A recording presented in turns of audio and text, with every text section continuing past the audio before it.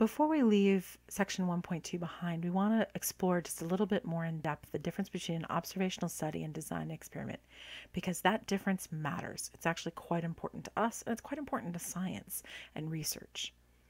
Now, randomized experiments are preferred over observational studies because they have randomization, and randomization is nothing to slouch at, right? Having randomization allows for more control by the researcher, and I mean that in terms of the researcher being able to manipulate things, being able to control for variables like lurking variables, confounding variables, and so on. If it's well designed, it can show a causal link. Now, a link means things are connected. Causal means cause and effect. So when I say a causal link, what I mean there is cause effect, which is the gold standard. I mean, I would like to show that this drug lowers hypertension, right? Well, you can only get that kind of statement from a randomized experiment. Now, what does it have against it? Why don't we just do these all the time?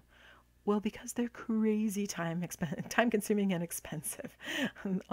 They're hella expensive. I believe the words that researchers would use. So they can have confounding issues. Just because they are experiments doesn't mean that confounding will not be there, because confounding can still exist. It's also not always possible. So, for example, I mean, let's just think about the syphilis study. You cannot randomly assign syphilis to people. Like, I'm going to randomly give you syphilis. Well, not ethically, let's put it that way. So, for example, ethics. Although, again, there are cases of the U.S. government randomly giving, I believe it was gonorrhea to people in a South American country. I can search for the podcast if you're interested to know more about that. Right? So ethics. Ethics. You cannot always randomly assign people. So, for example, cannot randomly assign smoking. Cannot randomly assign the treatment ethically.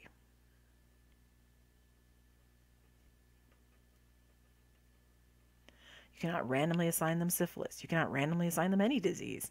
That would be unethical, except for sometimes they will do experiments with like colds because they know people will get over it. So they'll give people colds. They have done experiments with that. But pretty much a disease that's much more dangerous than the common cold, they would not do because of ethics. Having to have them would be helpful. Now, an observational study are cheaper, they're easier. You can gather from existing data sets, which is lovely. So that means that everything's nice, right? So you can just go scrape some data off of a website or off of a government website and gather information. It can provide valuable insight. So don't think just because they're cheaper and easier that they're not providing valuable insight, because they do. Observational studies are done all the time, not only because they're cheaper and easier, because we gain value from that. We can explore associations, but not cause and effect, right? That we cannot do. So you cannot claim causation. Causation can only be claimed with an experiment. So you can only claim association due to lurking variables. And being real with you, a lot of times they can't claim causal links even in an experiment because of confounding, right? So, but experiment gets you closer, right? If it's a well-designed experiment, then maybe you can get that lovely, lovely cause and effect. But an observational study, you will never be able to claim causation, right? A causal link can never happen, right? This is why your science teachers always tell you correlation is not causation. Just seeing an association, that's correlation. Seeing that relationship does not mean that one thing caused the other, right? Due to lurking variables. So this is what your science teacher is talking about, and it matters for us as well.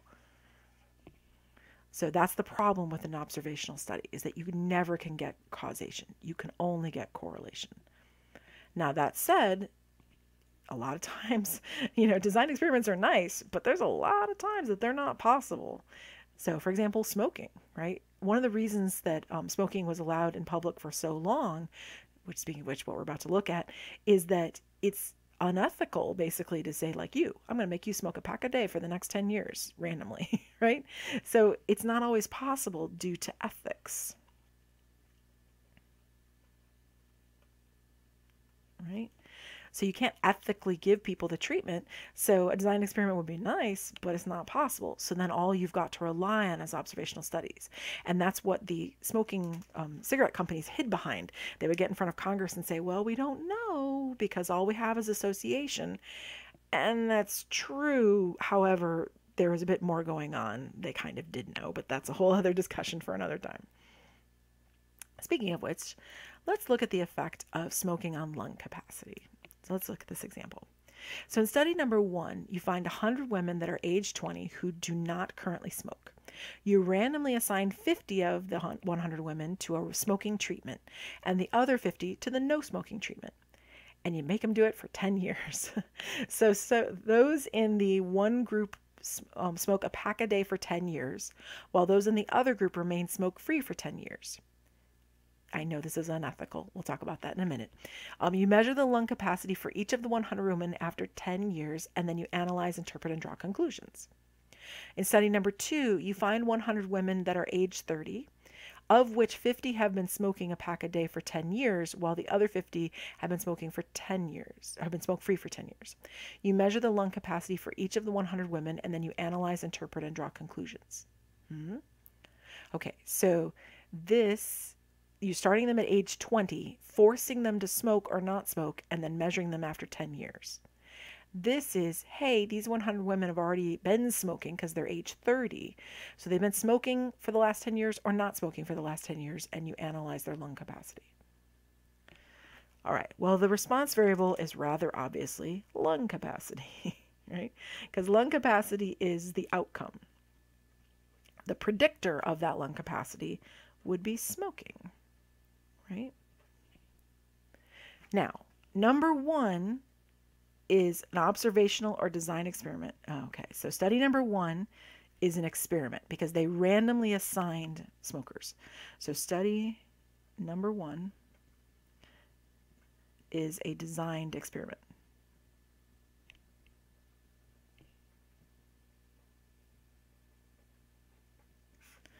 Because the researchers randomly assigned smoking.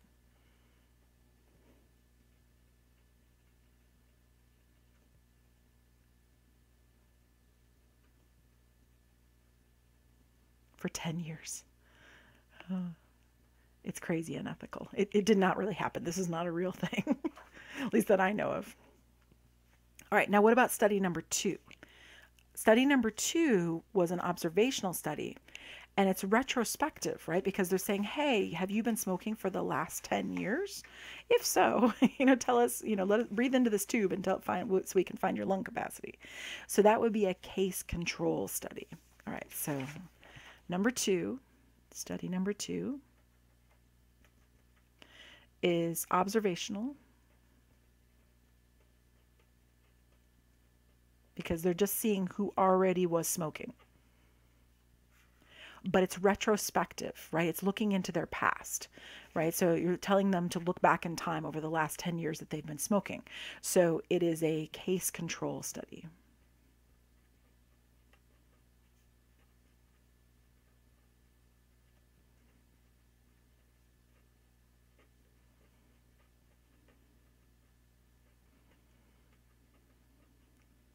Although it does get their lung capacity only at that moment in time. So one could make an argument for cross-sectional, but I'm going to argue it's case control because it's asking them to reflect back on their 10 years of smoking, right? And make that's legit, that, oh yeah, I've been smoking for the last 10 years and I've been smoking a pack a day for the last 10 years. So that's past looking back. Now, which study would allow a causal link? Causal, cause effect, causation. That's what that's, right? Cause is in there. So if you see this, that piece right there is talking about causation, cause, effect, or causation. You'll see all of these kind of terms. They all mean the same thing. And the answer to that is study number 1, right? Study number 1, because study number 1 is an experiment. Cause and effect can only come out of experiments.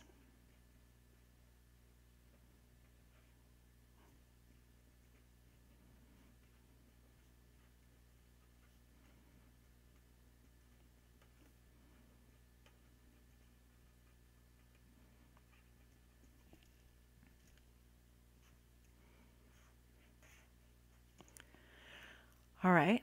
So what would be the advantages of using a designed experiment? Well, it wouldn't allow the cigarette companies to hide so much, right? So we would be able to argue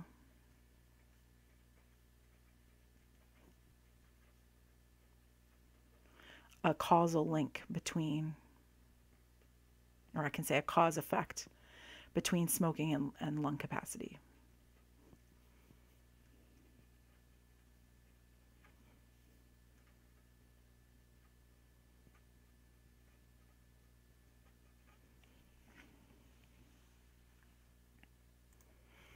Again, the smoking companies wouldn't be able to say, well, our smoking doesn't affect lung capacity, because we would be able to argue that cause and effect. That's the big advantage of a designed experiment.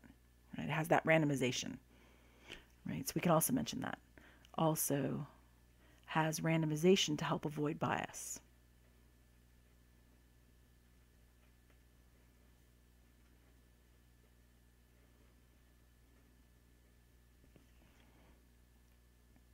All right, now what about some lurking variables in study 2? So when you think about this, you want something that would affect both their smoking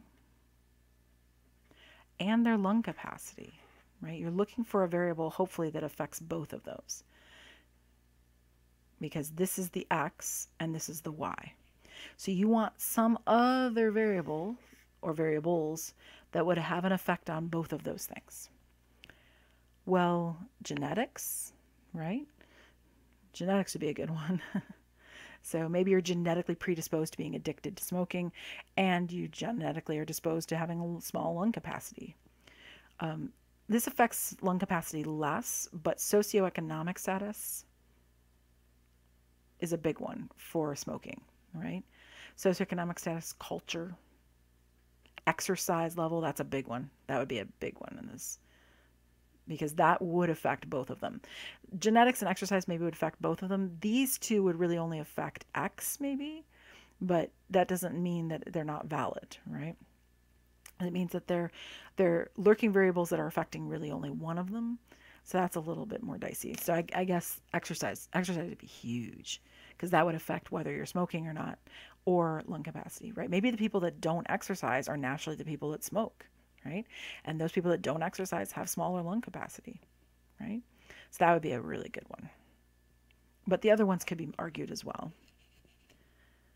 All right, what are the advantages of an observational study? Well, I guess we could get into the difference between the design experiment and the observational study, because the observational study is not unethical, right? So the design experiment is unethical. It's unethical to force people to smoke. You're going to I randomly choose you to smoke a pack a day for 10 years. I would want no part of that study. So the designed experiment is crazy unethical. So the advantage to the observational study is that it is not that. So let me just mention, randomly assign a pack a day smoking habit. Well, if you weren't addicted before, I will make you addicted for 10 years.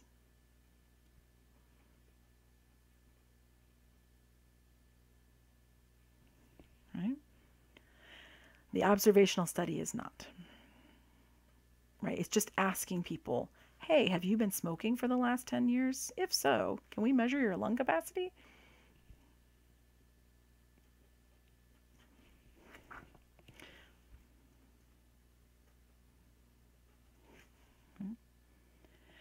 All right, now, why would the purpose of both studies most likely be inferential? Well, because you're trying to establish a link between smoking and lung capacity for all people, not just for these 100 women that were in the study. So I guess I would say the researchers want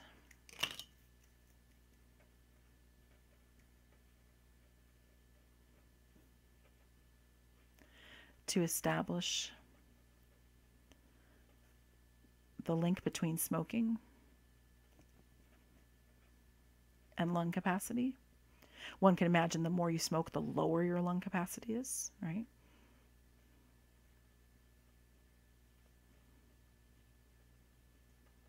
For all people. They want to infer from the results of this sample, right? They want to infer from the 100 women